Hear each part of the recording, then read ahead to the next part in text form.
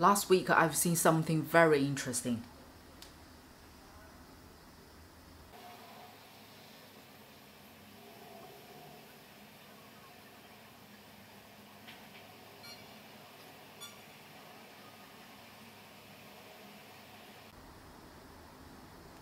"31 seconds per half face." What it also says here is your primer, concealer, and setting in one go.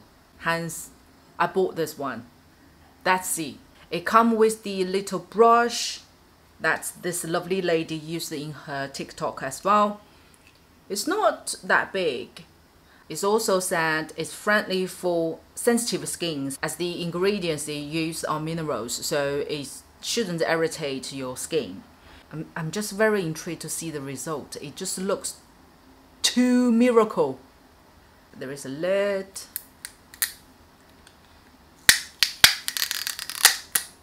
Oh, I did the same. Let's get this bit. It also says it contains SPF 17 PA2+. You know, I'm a little bit hesitant of doing buffing motions because it's just so easy to get the dry patches and you know, unevenness and cakey, so we shall see. My current face had nothing but sunblock. Skincare, then finish with sunblock. That's it. Here's my current skin condition. Yeah, all she did was just buff. Let's see.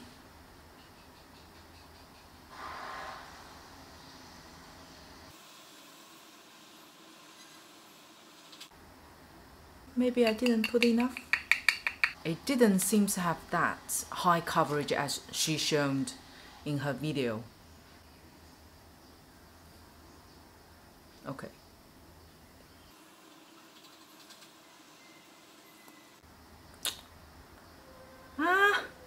It's not cakey, but very uneven. You see, it pretty much just stayed in this part where I buff it in first, and most of powder seems just stayed in here. It's not as high coverage as is shown in the video. Okay, this side I'm going to try with a puff instead of a brush.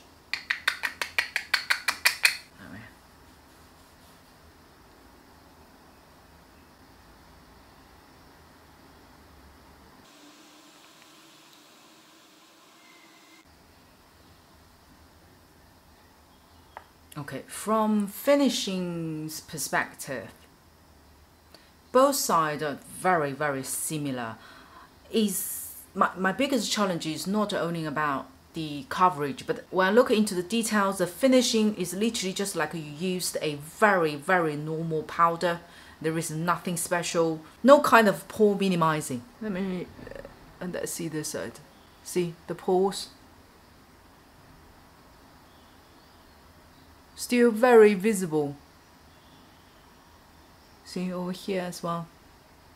There is no type of like a flawless finish per se. You know, when I leave a little bit of distance, can you see the patches? Like on my cheek is pretty much just here.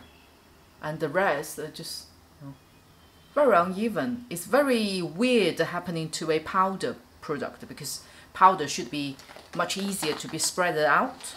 And you know what, let me quickly use FLORASIS, this one, just to show you guys the expectation of mine, especially watching quite a lot of videos about this one. This, you know, mineral powder, I think is similar as a FLORASIS one. It's like a tinted powder. It technically should deliver something very similar. Okay, I use on this side so you guys can see the difference.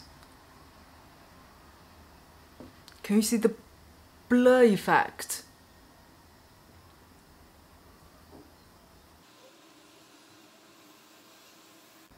Can you see the difference compared to here?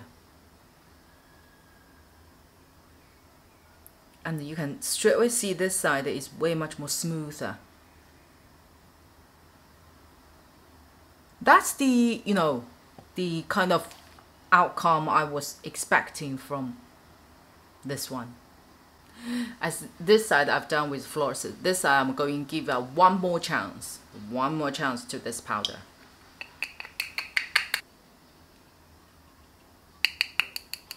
And let's see if it makes any difference.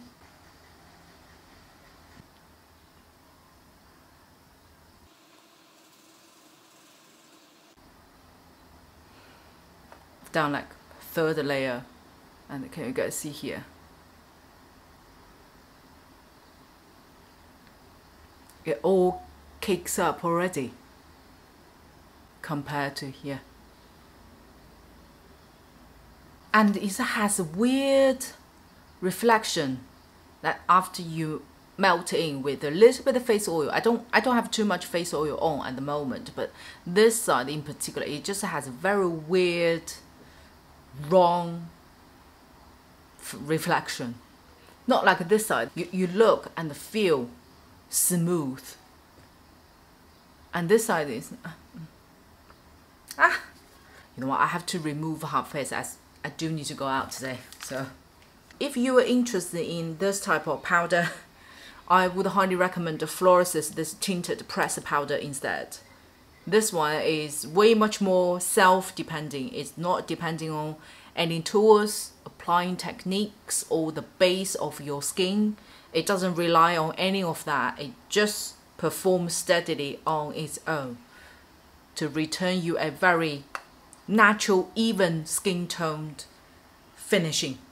Any of you tried this powder? If you did, could you please let me know, does it work for you? And if it does, could you please let me know what techniques or the tools you actually used? I'm so intrigued to know. Thank you so much for spending time with me. I see you on my next video. So don't forget to subscribe.